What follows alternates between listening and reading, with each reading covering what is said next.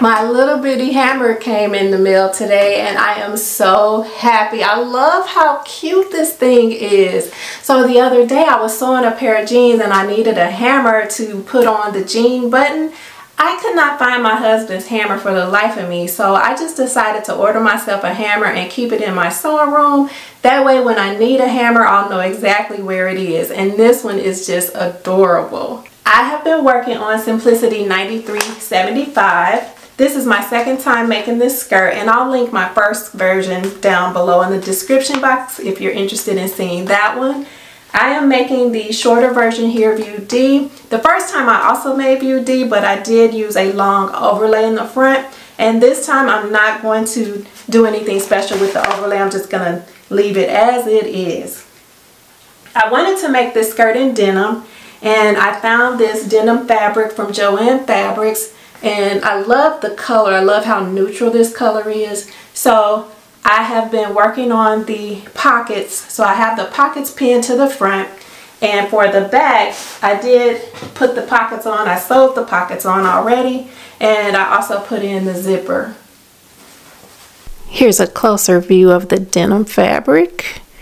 And I did decide to add a pocket to the front of the skirt, and I used this McCall's 8206 pattern, and I just took the pocket out of here and sewed it up and attached it to the front of the skirt. And I did put a jean button also on the front of the skirt. And the other thing that I'm doing is I plan to leave this edge frayed, and possibly the bottom I might leave this frayed also. I'm almost done with this skirt. Right now I'm in the process of pinning the pockets together so that I can sew those down. And once I put the pockets together, then I will put on the waistband, and I have those pieces right here. I still need to add interface into these pieces, sew those together, and then put them on the skirt.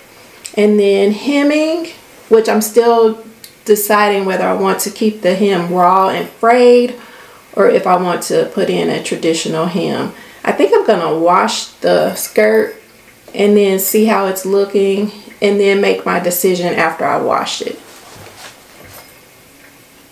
This skirt has been in here for a couple days now. I don't know why, I just didn't feel the urge to come in here and sew, so I just let it sit around until I felt like actually coming in here and working on it. So I think today will be the day that I actually finally get this skirt all finished. I finally finished the skirt. I put it in the washing machine and the dryer, and this is how it came out. The edges are frayed and the hem is also frayed. There were a lot of little strings hanging off, so I did have to go and cut those off. But now all I need to do is press this, and then I can actually put it on. On second thought, I decided that maybe I will stitch really close to the frayed edge of the skirt just to prevent the skirt from continuing to unravel after each and every wash and drying session. So I'm stitching along the side edge, and then I'm going to turn this around and stitch along the bottom. And then after that, I will be all done, and then I can press it after that time.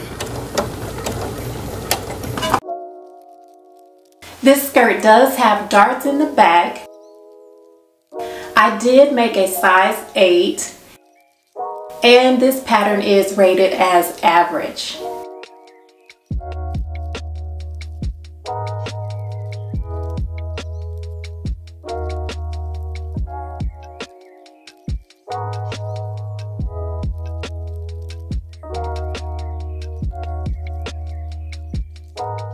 So earlier I mentioned that I purchased a hammer on Amazon. So I want to leave you with a love share of something else that I purchased that I think is so nice and handy. And it is these slippers. They do come in different colors. They also come with this bag which has a zipper. And what's nice is you can fold up the slippers and you can stick them inside of the bag, and then you can carry them with you, put them in your purse or in your car, and you'll just have some slippers handy whenever you need them. So I had to get these. I thought that they were just perfect, especially for when you're traveling. So if you're interested in these, I will put a link to these slippers below and also to the hammer.